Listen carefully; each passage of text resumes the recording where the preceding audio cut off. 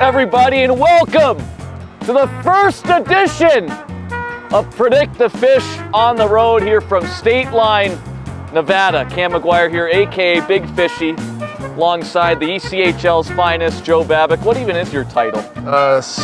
Jack of all trades, master of none, the senior PR and historical specialist. That's a long list. Yeah, it's very long. Well, I guess we should have changed it up because I'm more like Little Fishy next to Big Fishy here. But this is like a career achievement unlocked right now. This is an honor. So thank you for having me. I mean, this is, come on, show us some moves. Let's get, yeah, there we go.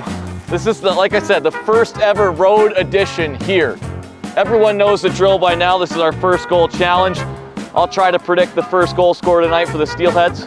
Joe Babick will try to do the same. And what's our bet on the line? I think we will do the loser. If there's blood tonight, we'll have the loser wear the costume during the VIP welcome reception at the league meetings in June in Las Vegas. All right, fair enough.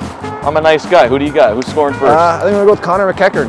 Wow. Off to a good start this year. Had another goal last night, so I think he'll continue and go with the first goal tonight for Connor McEachern. All right, Joe Bab says Connor McEachern. I'm going to go with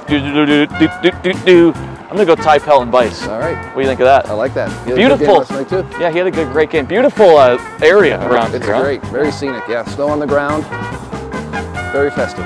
Well, I forgot a Sharpie, so I'll have you right. sign me with this orange. On the orange, right? Yeah. Have you ever signed a fish before? I can't say that I have. This is first time for everything, right? Do you have any messages for Ryan Creelan or Joe Ernst right now on the show? Well, yeah.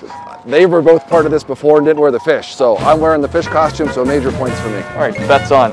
All right, folks, there you have it. We'll find out tonight. And as always, I guess you probably can't say this, I can. Go Steelheads.